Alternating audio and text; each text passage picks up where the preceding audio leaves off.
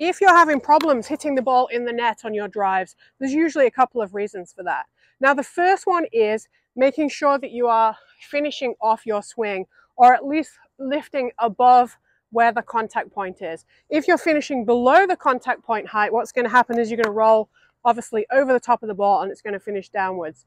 Now, on your forehand, one of the ways to ensure you do this every time is to make sure that you're pointing your elbow where you want the ball to go. Same with the backhand. If you've got a double-hander, bring that elbow through. If you have a single-handed backhand, the best way is to point the tip of the paddle up nice and high to the sky at the end of your swing, and then you know that you've got that nice low to high swing.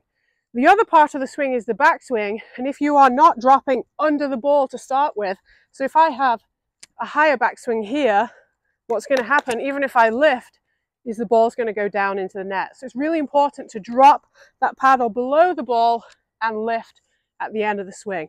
The last thing that's going to really help is to use your legs. As you're moving up to the ball, you want to get a nice solid stance and lift those legs as you drive through, and that's going to give you added height and extra lift on that ball.